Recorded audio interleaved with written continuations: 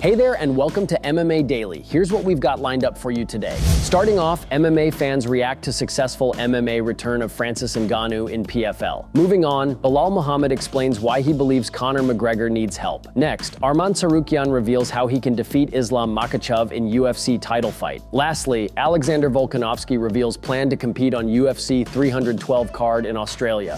After everything that he has been through this year, Francis Ngannou's MMA return was a triumphant one as he stopped Renan Ferreira in the first round. The main event of PFL Battle of the Giants ended up on the ground early on after the former UFC champion secured the takedown. His Brazilian opponent was able to threaten with a triangle choke, but once Francis made his way out, he positioned himself to unload strikes. Several unanswered ground and pound strikes too many, in fact, laid Ferreira flat out on the canvas, leaving an emotional Ngannou to share a touching embrace with his coaches. Ngannou spoke in his post-fight interview about how he was confident that he wouldn't have lost a step during his time away, but dealing with his emotions on fight week following the tragic passing of his son earlier this year was very difficult for him to overcome. Check out how the pros reacted to Ngannou versus Ferreira below.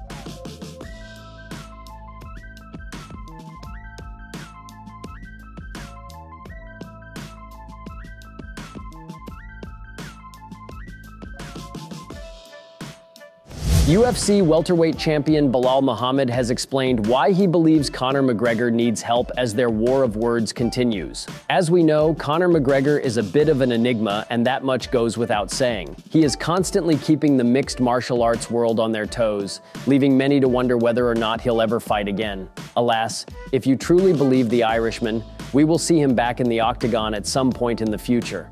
When he does return, one potential opponent is welterweight king Belal Muhammad. While it wouldn't make sense for him to skip the line at 170 pounds, there's something about Conor McGregor's aura that means he'll likely get whatever he asks for from the UFC. In a recent interview, Muhammad spoke candidly about some of the issues he believes McGregor is suffering from.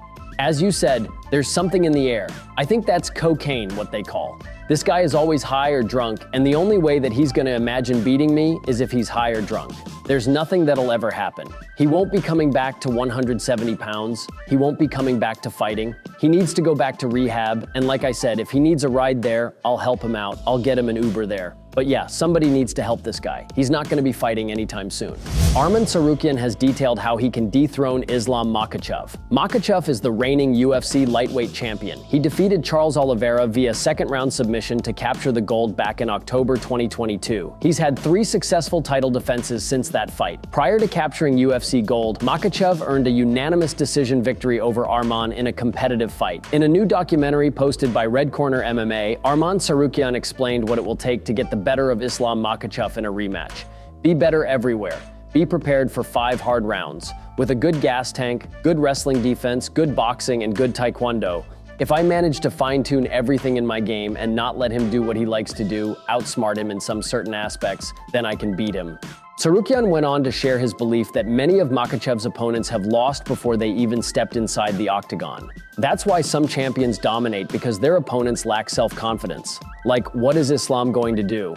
I'm not thinking about what he's going to do. I'm focused on what I'm going to do and how I am going to attack. Islam is good in all aspects of MMA, but it's not like there is an aspect where you can't outsmart him. It's possible to outplay him at boxing, kickboxing, wrestling, and on the ground. You just need to be ready for anything.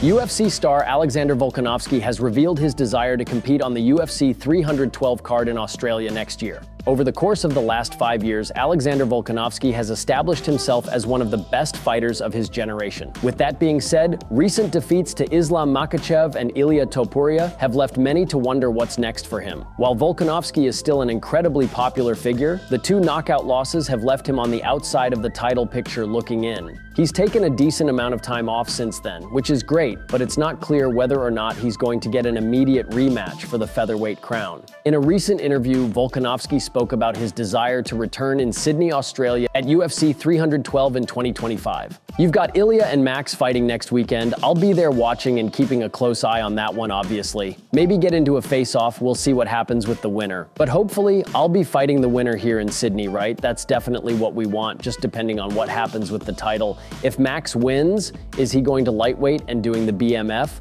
Will that mean that I'm doing an interim title here against Lopes or something? I'm not sure. If Ilya wins, whether they can bring him to Sinde, we'll see.